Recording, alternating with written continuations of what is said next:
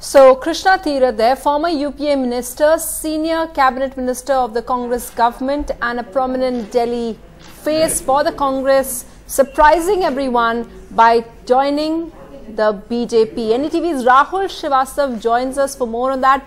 Rahul, Krishna Tirath totally taking the Congress camp by surprise. Sunitra, yes, definitely this move will come as a surprise and a political setback for the Congress.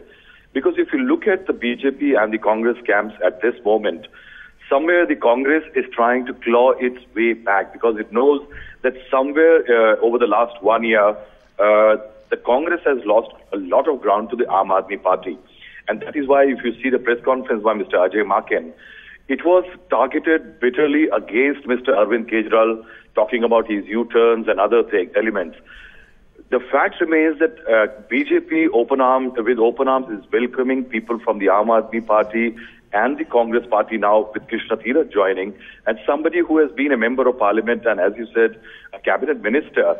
Somewhere the BJP is trying to signal through this that in this battle against the Aam Aadmi Party, it is becoming a more attractive political destination than the Aam Aadmi Party, and the Congress is a clear loser. And that is why this series of moves to the BJP, first Kiran Bedi joining politics and then joining the BJP, then Shazia Ilmi, and a string of lower rung leaders as far as the Aam Aadmi Party coming to the BJP, and now Krishna Tirath.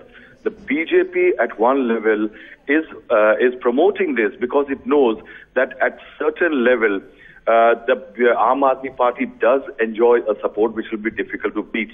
Given the fact that also Krishna Tirath has a considerable support in certain sections of the society and voters, this will definitely help the BJP in reaching certain vote segments which it was not really hopeful to. What we can say that this maneuver by Krishna Tirath and the BJP definitely is a big setback for the Congress, which is beleaguered and is trying to claw back as far as Delhi politics is concerned.